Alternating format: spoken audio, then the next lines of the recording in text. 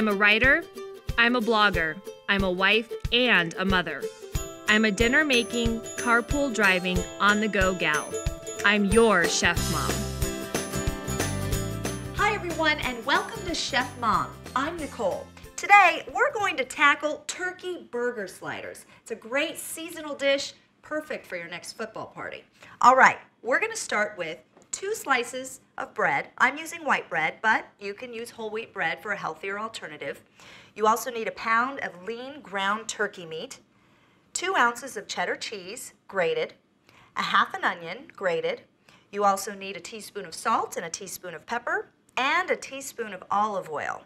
And what's a party without the buns? You need 12 party-sized buns or rolls.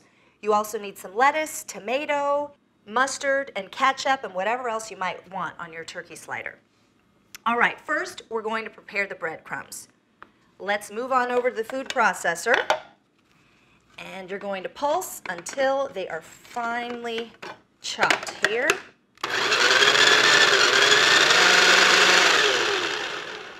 Okay, they look ready.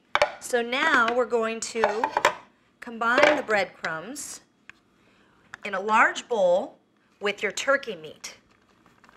And this is where we add everything else. We're going to sprinkle and season with salt and pepper. Then we're going to add some cheese and your onion. And just use your hands. This is fun. Get nice and messy. Once you've mixed all of the ingredients, let's start forming the patties. Now keep in mind these are sliders, so they're small, about 2 inches in diameter. So I'm going to make about 3, but this recipe allows for at least 12 of your turkey sliders here. Okay, so we're going to move over to our skillet, which we've already preheated with the oil. There we go. Now it sounds like a party. Okay, so you'll want to cook on each side for about 5 minutes. Let me grab this here. There we go. It smells delicious. All right. Again, about another 5 minutes. Here we go. Nice, juicy sliders, and the turkey meat gives it a healthy kick instead of the ground beef. Okay. Now we're going to add some lettuce and tomato.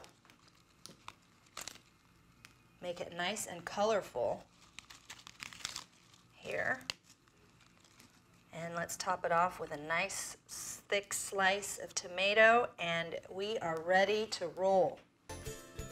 This is a perfect dish for your kids because it's a nice finger food, but it's also perfect for your guests at your next party. Thanks for watching Chef Mom. Be sure to check us out again when we give you some simple meal tips, easy recipes, and some all-around good kitchen fun.